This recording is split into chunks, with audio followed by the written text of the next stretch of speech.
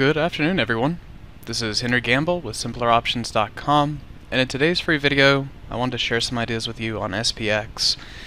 SPX obviously is the cash index for the S&P market, and one of the big themes that we have been following in this is how it's really had a way of gravitating towards this 2100 strike.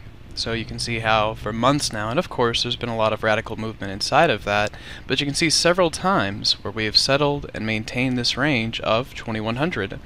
I think this is especially important to think about with the FOMC meeting that we're going to have in the middle of next week, because everyone is looking for a big move from it. You know, are they going to raise rates? Is this the big time for the market to move? And more what I'm looking for is the idea that we will continue to revolve around 2100.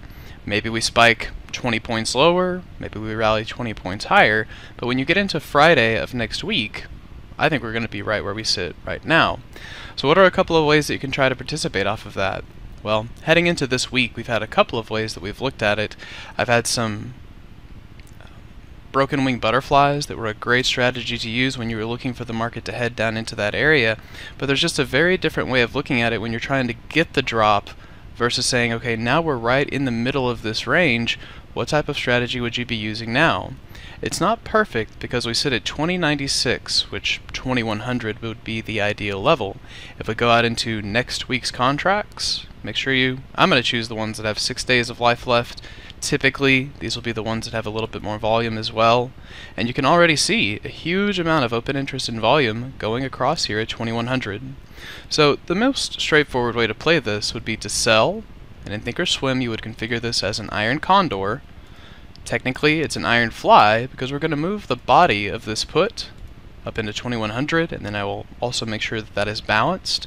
You're taking in a little bit more credit on the put side here because you're selling that $4 in the money. But the strategy as a whole will only give you $1.65 of risk with the opportunity to make $8.35. And I've really enjoyed being able to put those types of trades on, sit on them with clearly defined risk, and then manage them more towards the end of the week. So that's kind of a recap on how it worked out this week. I will definitely be looking to put that trade on next week as well.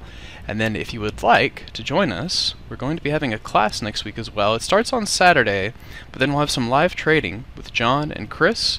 That will happen Wednesday, Thursday, and Friday of next week for the live trading, and then the webinar will be on Saturday.